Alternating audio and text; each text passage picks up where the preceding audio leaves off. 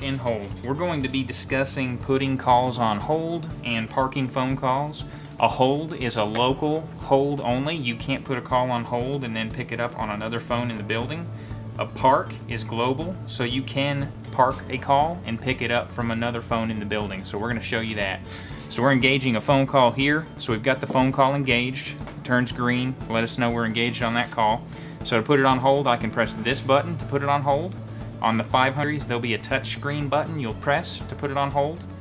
We can also use this button, which is a hold button, to put the call on hold. So once the call's on hold, we can see our BLF is blinking to let us know we have a call there.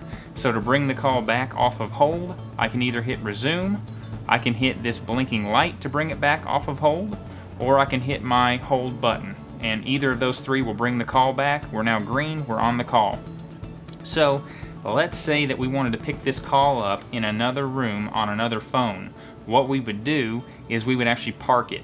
So what we do is we'll hit our home button to get back to our home screen. We'll press our park 1. That will actually send it into a global hold known as a park. Now you can see on the other phone, park 1 is actually is lit up over here saying that there's a caller in that. So I can actually pick that call up by pressing park 1.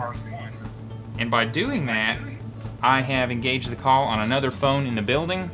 And of course, after putting the call on park, you can simply hang up your handset and you're done with that call. And now the call has gone to another phone in the building. So that's basically it in a nutshell. On the 500, you have the hold button here, and then you can bring the call back by hitting resume. And that's the same for the 600 series. So that's parking a call and putting a call on hold.